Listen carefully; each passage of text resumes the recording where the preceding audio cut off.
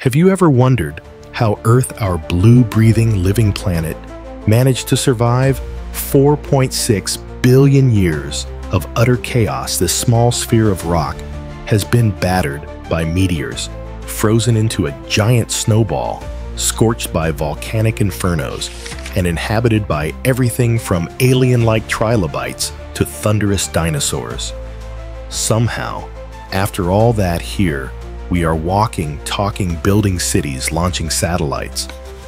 But to understand how we got here, we have to go back to the beginning. And by beginning, I mean the very birth of the solar system. Roughly 4.6 billion years ago, there was no sun, no Earth, no planets. Only a dense cold cloud of gas and dust drifting silently in space. But then something happened. A disturbance. Perhaps the shock wave from a nearby supernova sent ripples through the cloud. Gravity began its work. The cloud collapsed in on itself, forming a spinning disk of hot matter, the solar nebula. At its center, intense pressure and heat ignited nuclear fusion. A star was born. Our sun. But the story doesn't stop there. Farther out, in the spinning disk, particles of rock metal and ice began clumping together. These clumps grew into planetesimals, the seeds of planets. Over millions of years, collisions between these clumps formed larger bodies.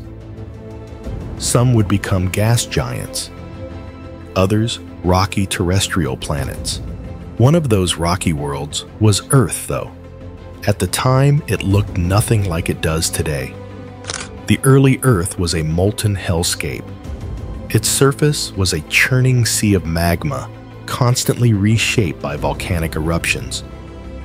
The air unbreathable, filled with hydrogen sulfide, carbon dioxide, ammonia, and methane. The planet had no oceans, no blue sky, no life, but it was about to face its first great catastrophe, one that would shape the future forever. A Mars-sized body named Theia collided with Earth. The impact was apocalyptic molten rock and debris launched into space. But out of destruction came creation. That debris formed a ring around Earth, and from it, the moon was born. This moon, orbiting closely, at first stabilized Earth's rotation and tilted axis. It gave us tides and helped regulate climate-crucial ingredients for the life to come. At first, Earth was too hot for liquid water, but over hundreds of millions of years, the planet cooled. Steam in the atmosphere condensed fell as rain, and rained, and rained. It likely rained for thousands of years. And as the planet cooled further, these rains collected into the first oceans. By around 3.8 billion years ago, Earth was a water world, its surface almost entirely covered by a global ocean. These oceans weren't just a backdrop. They were the cradle, the place where life would begin. No one knows exactly how life began. Maybe it was deep-sea hydrothermal vents where mineral-rich water met intense heat and pressure. Maybe it was in shallow tidal pools where organic molecules danced in cycles of evaporation and concentration. What we do know is this. Around 3.7 billion years ago, life appeared. Not plants, not animals, but simple single-celled organisms, bacteria and archaea. They were tiny, invisible, but incredibly tough. They could survive in harsh oxygen-free environments. They reproduced, adapted, evolved, and slowly, over hundreds of millions of years, they began to change the planet itself. About 2.4 billion years ago, a special type of microbe emerged, cyanobacteria. These tiny organisms could perform photosynthesis using sunlight, water, and carbon dioxide to produce energy. But they also produced something else, oxygen. At first, this oxygen was absorbed by iron in the oceans, forming rust that settled into thick bands on the ocean floor. But eventually, the oxygen overflowed. It began filling the atmosphere, and this, known as the Great Oxidation Event, changed everything. Oxygen was toxic to many ancient microbes. Entire species went extinct. But for others, it was an opportunity. Life became more complex. Cells developed nuclei. New forms began to emerge. As life evolved, Earth's crust shifted. Continents moved, collided, and merged into vast supercontinents. The first Valbara, then Ur, then Rodinia, one of the largest in history. But tectonics weren't the only changes. Earth's climate swung wildly.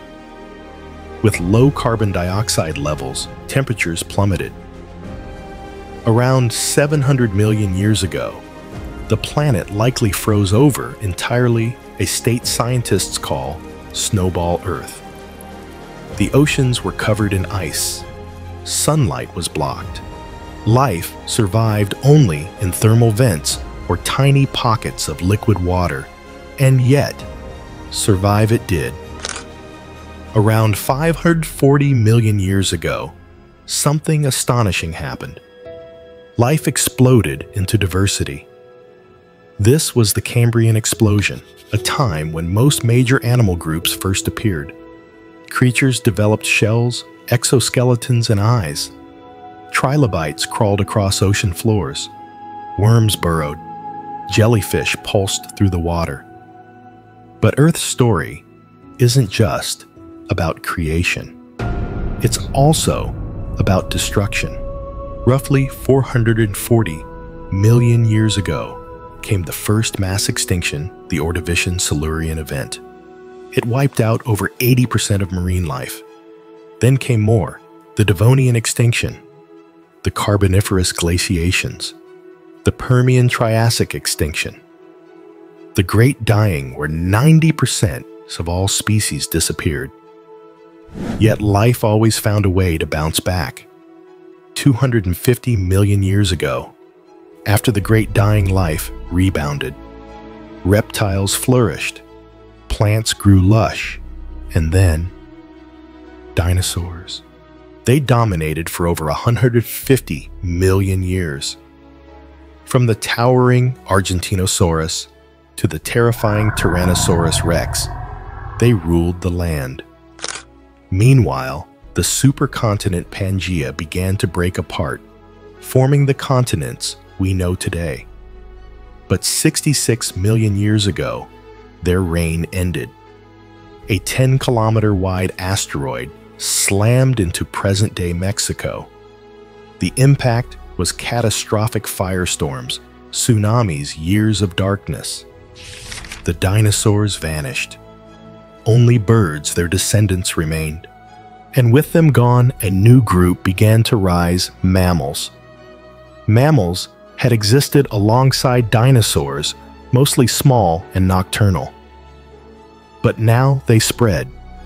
They grew larger, more diverse. Around 6 million years ago, a hominin species called Sahelanthropus emerged in Africa. Over time, our ancestors evolved to walk upright.